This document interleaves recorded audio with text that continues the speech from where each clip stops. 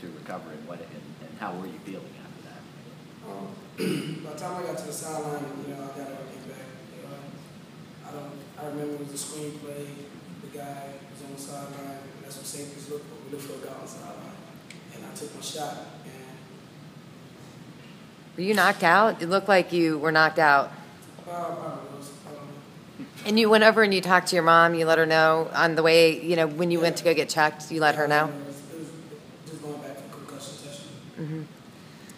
Then what did you hurt later? Was that your hip that got hurt? I mean, you feel like you were sort of a war at some point? I got banged up a lot this game.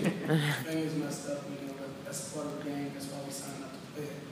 As someone on this defense, which is, every drive you guys did, it was such a grind tonight, and it has been the last couple of weeks. How difficult does it become as a defense to know that any points could really be the difference in the game? It's very difficult, but that's why we play this game. That's why we play defense. Defense, you stop people from scoring, and that's what people try to do to us, try to score. So, that's our job. We got to do our job every day, no matter what they got to do. Like, if it's in the red zone when we start the drive, it don't matter. We just got to stop it. It's our job. Everyone is pessimistic about the direction of this program. Last year was such a breakthrough year for you guys. To step back this season, for anyone who is pessimistic, what would you kind of say to them, as far as you're going into your senior year and what you expect? Keep watching us.